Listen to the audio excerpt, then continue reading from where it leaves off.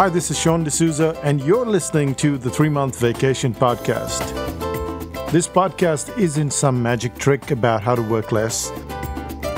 Instead, it's about how to really enjoy the work that you do and to enjoy your vacation time.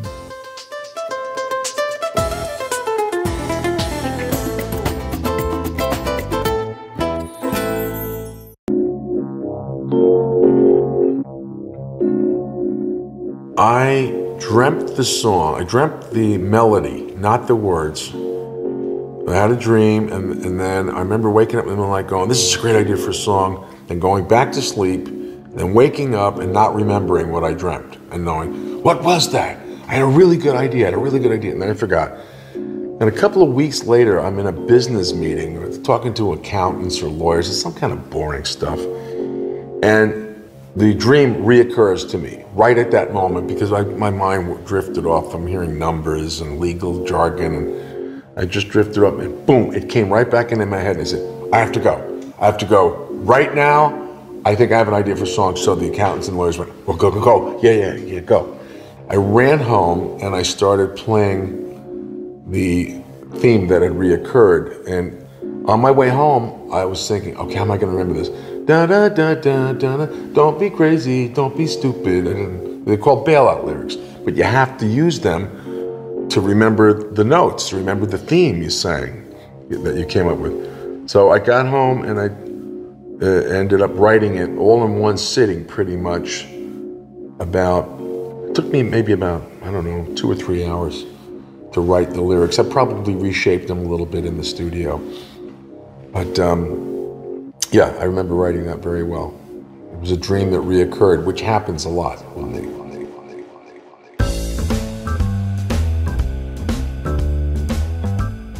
What you were listening to is the backstory of Billy Joel and the Stranger. And as I was listening to this on my walk yesterday, I thought, this is a good idea. This is an idea where I can talk about the backstory of a product, a course, and a workshop. And I can bring it to life so that you know what's the backstory instead of just hearing the success story. And the reason why I thought it was so cool was my niece Marsha and we watched the series on BBC by David Attenborough.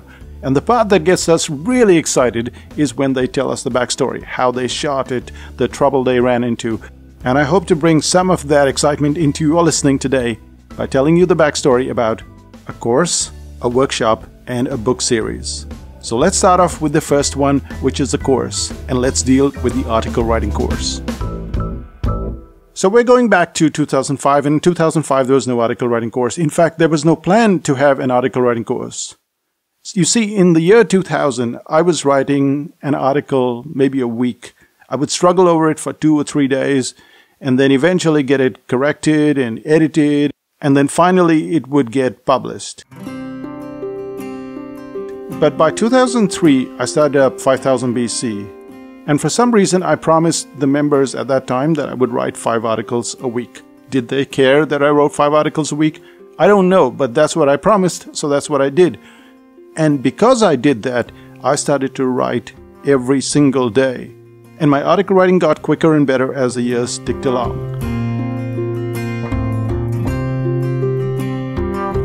So by 2005, I was pretty sure that anyone could do what I did, which is sit down, work at it a few years, and then you could write good articles. So did I think there was a demand for an article writing course? No, I didn't think there was a demand for an article writing course. So then why announce an article writing course? Well, what we decided was that we're going to take a chance. We're going to put up a sales page, and we don't really care if anybody signs up this year, but it would be like an advertisement for the next year. That was our goal, to have an advertisement for the coming year. And the article writing course filled up.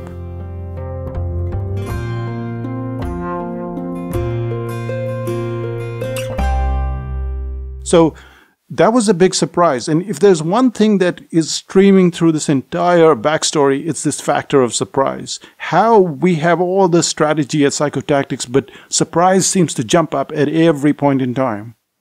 So there we are. We have signed up all these people for the article writing course. There's only one problem. The problem is there are no notes. The problem is there is no audio. What are we going to do?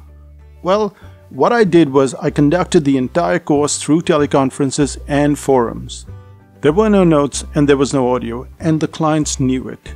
But they were still keen to do the course. When you look at the article writing course, the sales page today, one of the testimonials, that really long, detailed testimonial, is from the very first course. It is from the course where we had none of the stuff ready, where we weren't prepared mentally for it, but we knew what we were doing.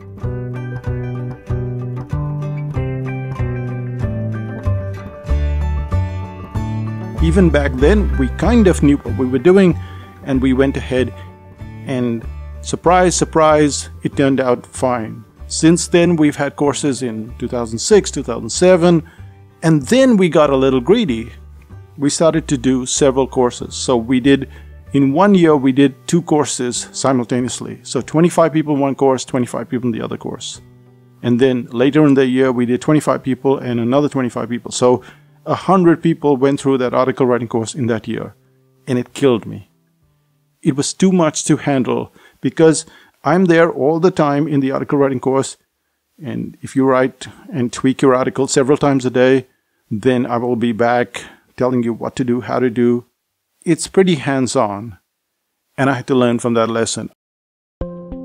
I had to learn to space out the article writing course. So now we have it just once a year, and sometimes we don't even have it for a few years. Like in 2013, we had the course, and then the next one was in 2015. But if you want to take the gist of the backstory of the article writing course and put it into a nutshell, it is that we were surprised. We were surprised that it would turn out like it did. We were so surprised that we had to now deliver the course, and we didn't have notes, but we did it our way anyway. And finally, the fact that we overdid it and then had to pull back. And these are the lessons that we had from the article writing course. It's one of the most fascinating courses for me because there's so much depth to writing. Writing is not just a factor of, hey, let me string these words together. It is communication. Once you can write, you can speak, you can do a lot of other things based on the structure of writing. To me, the article writing course is like, you can't do without this course. And yet, back in 2005, I thought, who would need a course like that?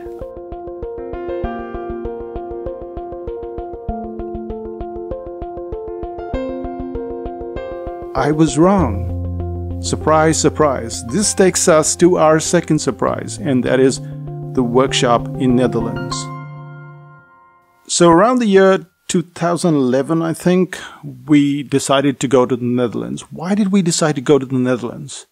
For one, we started getting a lot of subscribers from the Netherlands, and we thought, how are these subscribers coming in? And we went online and we found that a lot of our products, especially the Brain Audit and the Website Masterclass and several other products, were being pirated. Where were they being pirated the most? In the Netherlands. And so we decided that there were so many customers that were buying products from the Netherlands, and there were so many people that were pirating from the Netherlands, that somehow we need to go to the Netherlands. And so we decided to go to Amsterdam. Now, the good thing about the Amsterdam trip is that I'd already done the Brain Audit workshop in the US. I'd done the Brain Audit workshop in Auckland, New Zealand. And so I had the page ready.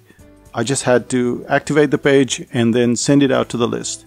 Again, we weren't expecting a thunderous response. What we did was we set up the page, we sent out the email, and we went for our morning walk.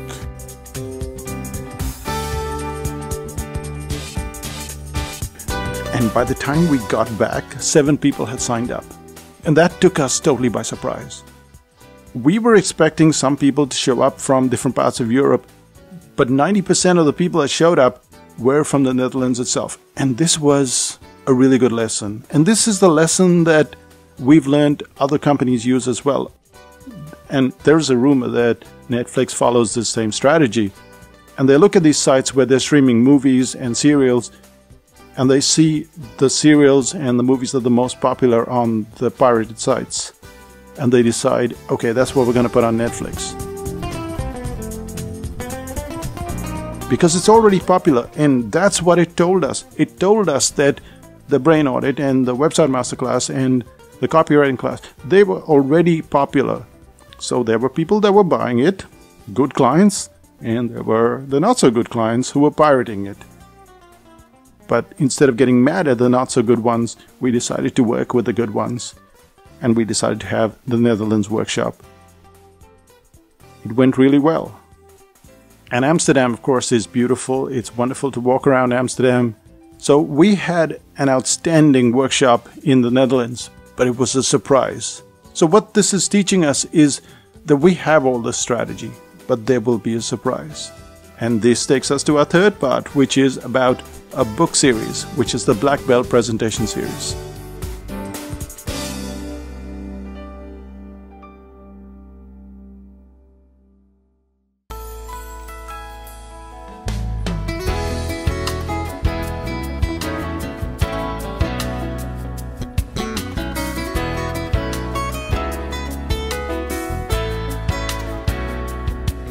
One of our favorite places in New Zealand is Nelson. And Nelson is on the northern tip of the South Island, and it's got the Abel Tasman Park. It's a wonderful place to go, but one of the reasons why we go there is food. We love our food, and there is this restaurant which is sitting right on the edge of the bay, and it's called the Boat Shed. Now at the Boat Shed you get this fabulous view, but you also get this fabulous food. And they have a regular a la carte menu and a Trust the Chef. So Trust the Chef is, as you'd expect, the chef decides what you're going to eat tonight and they put it in front of you. You have no idea what it's going to be. Every time we go to Nelson, we go to the Boat Shed, and every time we go to the Boat Shed, we have a Trust the Chef. So what's the business application of Trust the Chef? Well, we got back to Auckland and I wanted to write a book on presentations. I love presentations. I love to make presentations, and I love the structure of presentations.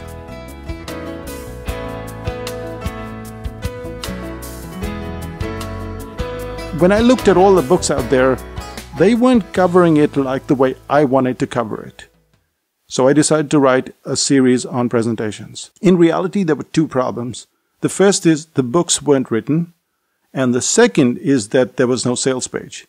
And I didn't have any time for the sales page, so what I did was I decided to use the Boat Shed's philosophy of Trust the Chef. I wrote an email. I said, I'm writing a book series on presentations, and it's going to cover three elements. The first is, how do you design your presentation so it looks absolutely stunning, absolutely yummy? How do you have 200 or 300 or 500 slides and the client doesn't even know? They think they've just been through 25 slides.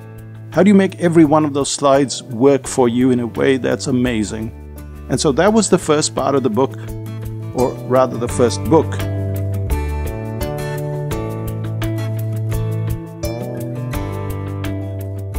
And the second part was the structure of the presentation. How do you get the presentation to flow from one end to the other so that it's absolutely seamless? And then you have these summaries, pretty much like you're listening on this podcast.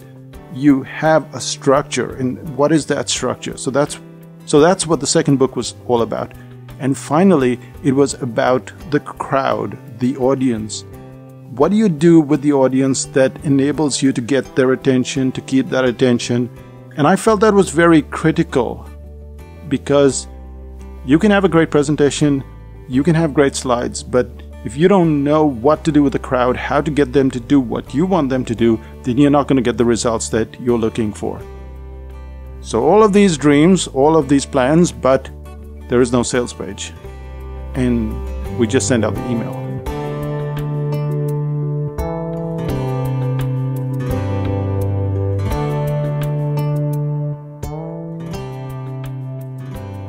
And we said, the book costs about $200, and if you would like to get a refund because you find it's useless at the end of it all, we'll be happy to do that. But here's the Trust the Chef offer.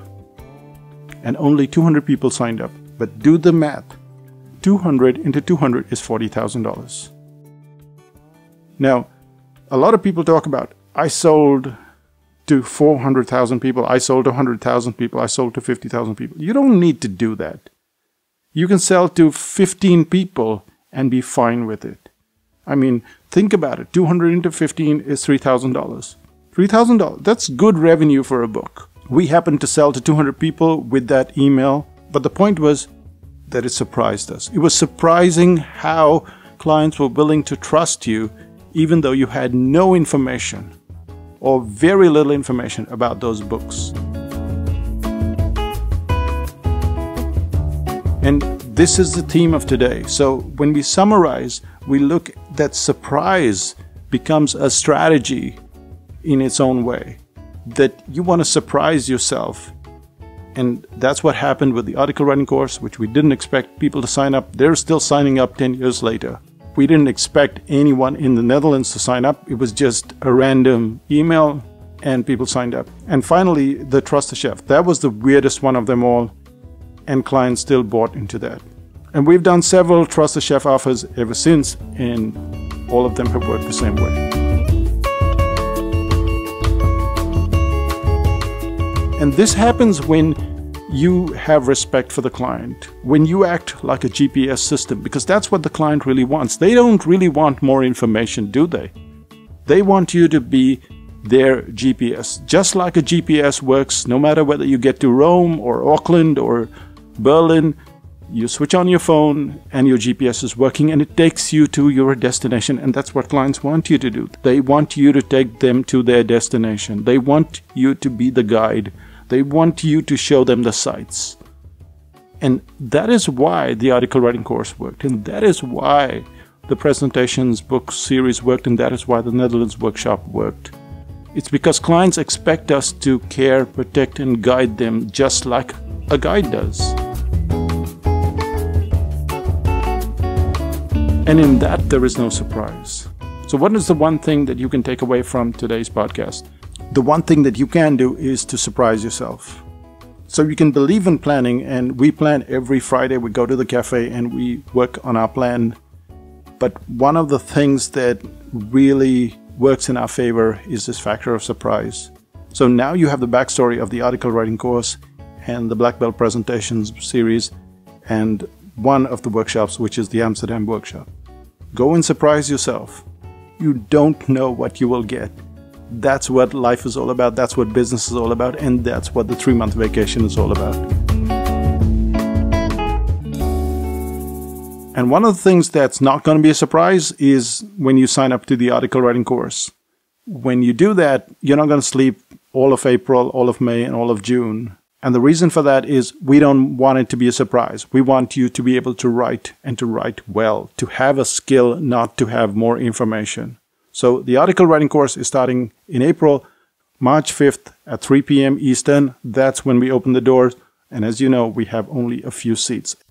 Everyone says we have limited seats. Well, we put a number on those limited seats, not more than 25. If you would like to surprise yourself and figure out how good a writer you are, then join the article writing course. Later in the year, we're going to have the cartooning course, and that's at psychotactics.com/DaVinci. And you can learn how to be a cartoonist too. Most people are surprised when they can write so well, when they can draw cartoons, when they can make great presentations. They think that somehow this skill has to be inborn, and it doesn't have to be. There are no inborn skills. You can learn from a good teacher. You can learn from a good system. You can learn a lot from a good group, and that's what the Psychotactics training is all about. It's not about information, it's about skills. So get yourself on a course this year, and you will surprise yourself. That's me, Sean D'Souza, saying bye for now. But wait a second.